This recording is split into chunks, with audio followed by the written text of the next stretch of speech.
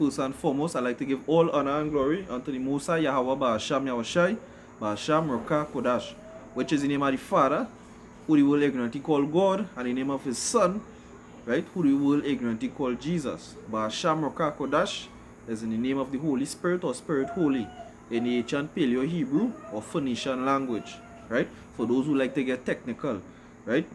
Double honors to the elders and apostles of Great Millstone who teach this word for many years in sincerity and truth, right?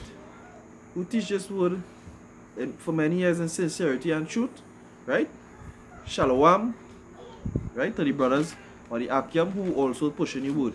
This lesson going into know ye what is baptism, and the Most High is merciful. The Most High is real merciful. Because some of us, right, don't even know what is real baptism. I once was just in a state like that, I didn't know what it is. But the knowledge that the Most High impart upon me, I will impart upon my Israelite brothers and sisters. And when I say Israelite, I'm talking about the so-called Negroes, so-called Latinos, so-called Native Americans, right, so-called Native Indian Americans, Caribbean Arawaks, right, who make up the 12th tribe of Israel, right, southern and northern tribe, right. Now, the first scripture we're going into is the book of Matthew chapter 3, verse, we'll start from verse 11, right. This is when Yahushai, who the world ignorantly called Jesus, went to be baptized of John. And here it goes. I indeed baptize you with water unto repentance, but he that cometh after me is mightier than I, whose shoes I am not worthy to bear. He shall baptize you with the Holy Spirit and with fire. So one time John pointing out, you see the man who coming after me, I just baptize him with water, right? Which was never able to really take away the sin.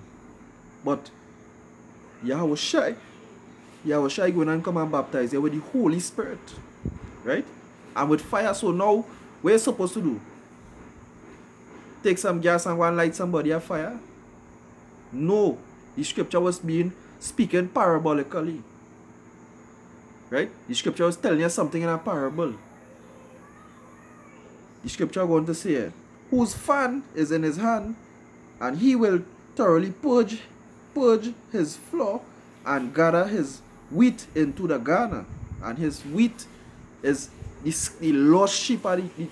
He say, I come not but unto the lost sheep of the house of Israel, because all of them make up the full basket, will fill the basket. The basket symbolizing the house of Israel, right?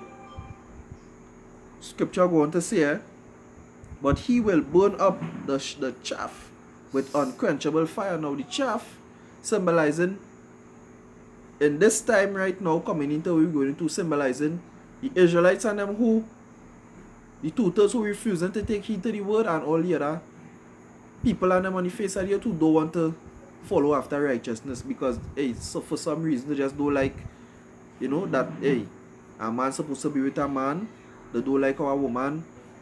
Hey, Salakia, a man supposed to be with a woman, right? A man not supposed to be with a man, and a woman not supposed to be with a woman, right? So, all the people and them who don't want to, you know, sit down and take in and say, well, hey, that making sense. He say he will burn them up with unquenchable fire, right? But we're going on. The scripture going to say, then cometh Yahushai from Galilee unto John to be baptized of him, right?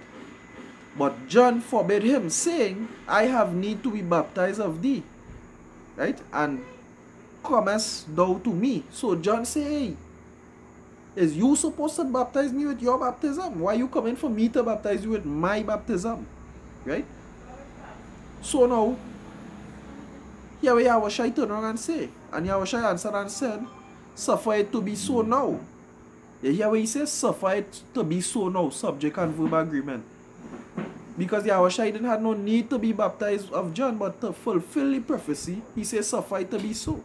Because it was already prophesied that, you know, John the Baptist would have to baptize so-called Jesus Christ, which is Yahushua. So here what he say, right? I read in from verse 14. But John forbid him, saying, I have need to be baptized of thee, and thou comest thou to me? And Yahushua answered and said, suffer it to be so now, for this is becometh us to fulfill all righteousness. Right? Then he suffered him. Right? So you see what the scripture is saying here? It was just Yahushua just received the baptism of John to fulfill the prophecy that was prophesied. Because John clearly stated that, hey, I had need to be baptized of you. Why you coming to be baptized of me? But Yahushua say, hey, suffer to be so now. The scripture say it plain out. But why people just want to fight on them petty points and them have more important things at hand? The mark of the beast, the microchip, the famine, pestilence going to be coming.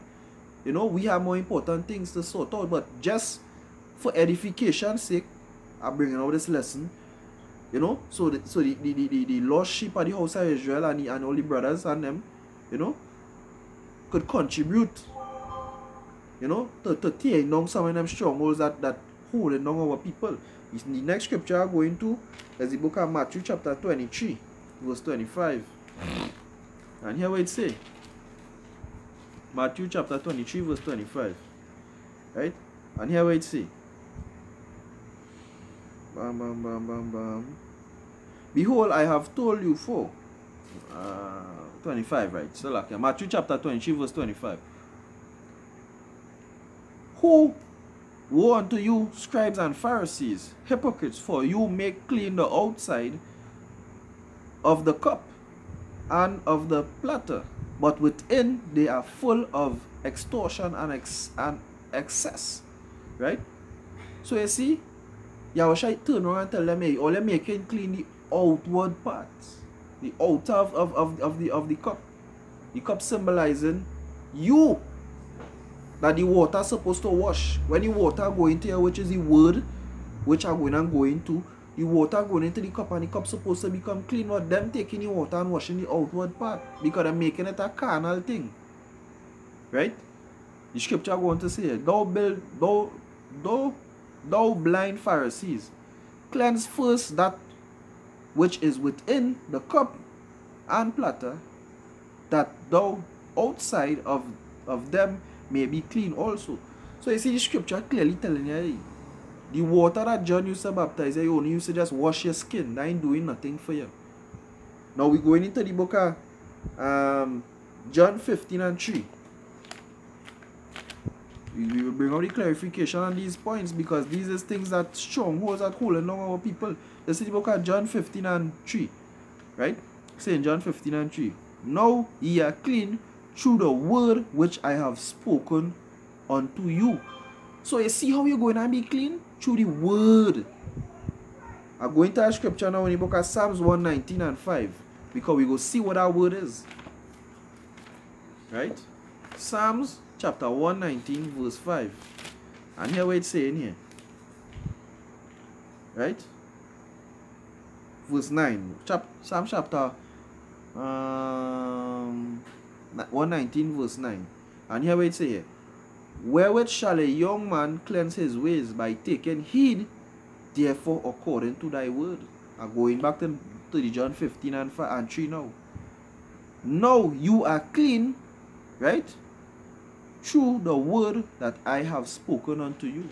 So you see, it's the word of the Most High which does baptize it. That you have to submerge yourself in the word. Wash yourself with the word of the Most High. Add up your life and take a chisel and chisel out all the pieces, you know, that not lining up with the word, and wash yourself with the word. Submerge yourself with the word. Right? Now, if you go back in the book of Matthew, right? If you go back in the book of Matthew, chapter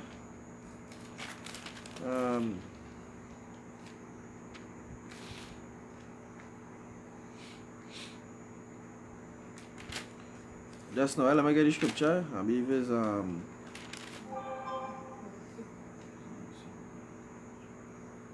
right, Matthew chapter 20 verse